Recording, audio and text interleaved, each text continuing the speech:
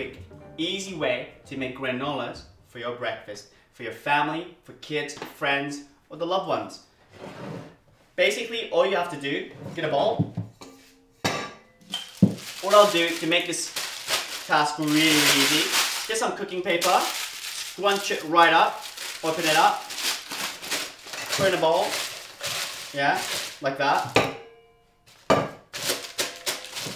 And basically, what you have to do is put a series of different superfood and different products in here. I've got Loving Earth shredded coconuts, about 1 cup, throw it in there. I've got 1 cup of Loving Earth bikinis, throw it in there. I've got half a cup, 1/4 of a cup of Loving Earth cacao powder, throw it in there. I've got 1/4 of a cup of Loving Earth goji berries, throw it in there.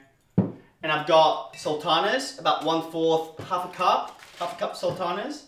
And then I've got 1/4 of a cup of cacao nips, Loving Earth cacao nips. Beautiful stuff. Look at this. This looks gorgeous. And then what I'm going to do here is I've got some of this gorgeous dried Loving Earth mangoes. They're just lovely.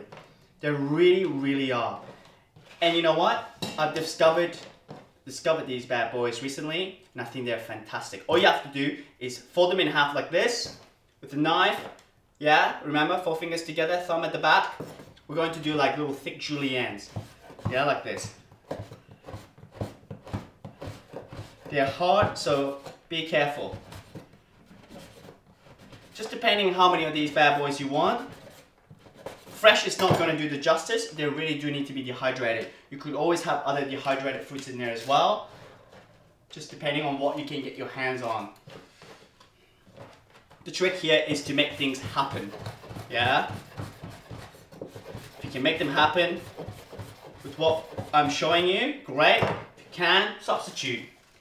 Here we go. Just basically as much as you like. Just going to put about 3, 4 in there, 5 in there. Beautiful. Look at that. Here we go. Check it out. Check this out. Doesn't that look so gorgeous? See, everything you do needs to have a finesse. Yeah? Because that's how you can pimp up your mojo. Now what I've got here, some infused saffron light agave. Just going to put about 1/4 of a cup. That's it. That's about 1/4 of a cup. Right. Make sure you use a measuring jar. And then with a spoon or your fingers, I'm just going to use my fingers here. Make sure it's really, really mixed properly. Very important. The reason why I'm doing it on top of this cooking paper is because then I'm going to transfer it. We have to dehydrate it for about 3 to 4 hours. Going to use a bit more agave here. The agave here is more of a binding agent to bind everything together. Okay, but you do need to have patience. This cacao powder takes time to blend in, mix into the mixture. There we go, look at that. Beautiful, it's getting there. And what you do is you make your nut milk, whether it's with curcuma, garbage, mesquite, cacao powder, goji berries, you know, even dried up mangoes in there, whatever kind of tree-based nut milk that you're going to have, you then leave it in the fridge. It does last about 3 to 4 days, and it's just easy. Imagine you have some of this granola mixture made, put in jars, just get up in the morning to some really beautiful goodness, right? Basically, that's us. Just going to lift this up and show you. Look, yeah, this is what it's going to look like. We're going to basically spread this around a little bit. Like that. Look at this, eh? Beautiful.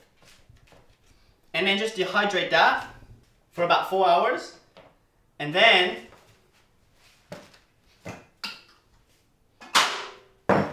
this is what it's going to look like. Yeah? Beautiful. Look at that. Mmm. Delicious. Now, look. I'm practicing to run marathon. So I'm a big boy, I need a lot of food. Basically, that's it. Look at that, just delicious.